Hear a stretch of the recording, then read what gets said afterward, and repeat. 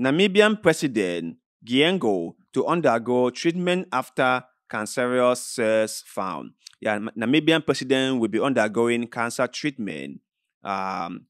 This is a very, very difficult moment for him. So all we can do is offer our solidarity and prayers to him. And let's hope he gets better as soon as possible.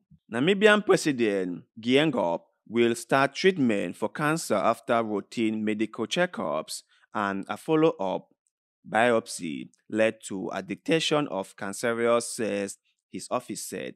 The Namibian presidency said Friday the 82 years old had a colonoscopic and a gastroscopic on January 8, followed by biopsy. On the advice of the medical team, President Geingob will undertake appropriate medical treatment to deal with the cancerous cell, his office said.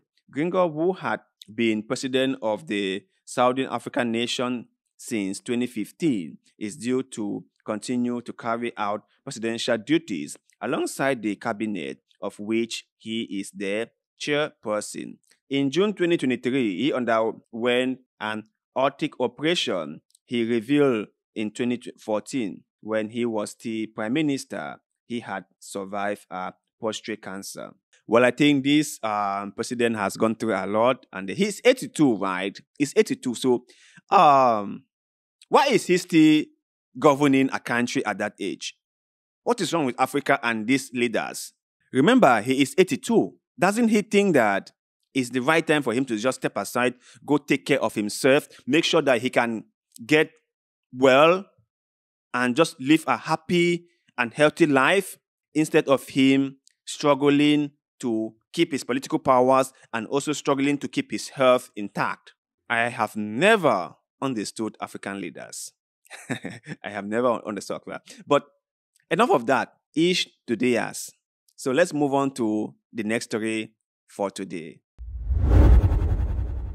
Namibian criticized German support for Israel over ICJ genocide case. Yeah, Namibia came out to criticize Germany for their support against South Africa and against the Palestinians.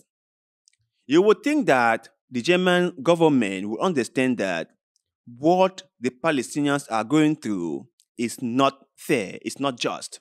You would think that, but you'll be surprised that Germany came out to support Israel and to go against South Africa at The Hague. That is why I have always had issues with Western powers, because they are never for other people. Now, they might have succeeded in implementing freedom of speech, freedom of expressions in their own home countries. But for others to have that is a big problem. Like coming to Africa, they will come and preach to us about all these nice things. But deep down, there is nothing like that. Because at the same time, they would force authoritarian leaders on us. They will protect them. They will defend them. That is why we have them across Africa, mostly in French-speaking African countries. We have dictators in those countries. We have authoritarians in those countries. And the French government has been defending them, has been protecting them, has been funding them, allegedly. So a thing like this from a Western power doesn't surprise me, because I know what they can do.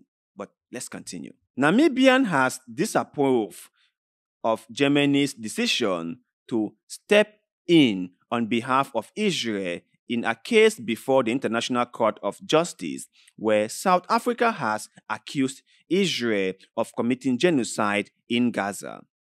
President Hage urged Germany to reconsider its involvement, citing the historical context of Germany's acknowledgement of genocide in Namibia in 2021. During the period from 1904 to 1908, German colonizer perpetrated what historians consider the 20th century's first genocide, resulting in the massacre of over 70,000 Hararo, and Nama people. President Geingob argued that Germany's moral commitment to the United Nations Convention Against Genocide, including acknowledgement for their Namibian genocide, conflicted with its support for Israel. He stated that the German government had yet to fully address its historical wrongdoings in Namibia. That is true. So I'm happy that African leaders are standing up. From South Africa to Namibia, we can see African leaders calling out their Western counterpart if they are doing things that are not in line with their own principles. And there's one thing that this whole conflict in Gaza has let all of us see.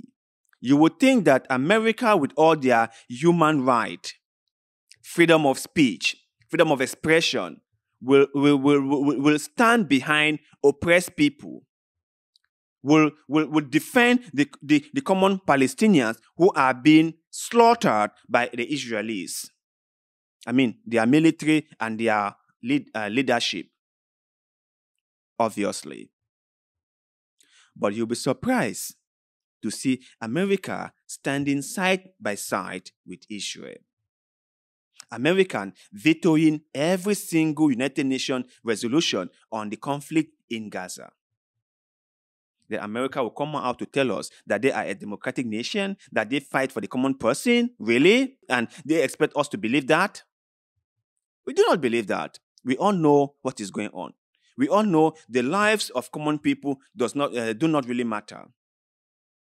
That in this world, if you are but a common person, then your life doesn't really matter. It doesn't really matter. But enough of that. So my brothers and sisters in Africa, let's be wise. Let's be smart. Let's stand up for ourselves. Let's understand that only us can do things for ourselves. Let's stop depending on others to come to our aid, because they will never ever come to our aid if it's going to solely benefit us. They will only come if it is going to benefit them the most. I think most of us, the Africans, are way more educated, and we've all understood the playbook of the Westerners. So those were the stories we were able to cover for today, and we hope you enjoyed them. Please leave us a comment below. Let us know what you think about our show and how we cover the headlines. And please don't forget to like this video, share this video, subscribe to this channel, because that helps us a lot, and we shall ever be grateful to you. So thank you very much for doing just that, and like always, see you in the next one.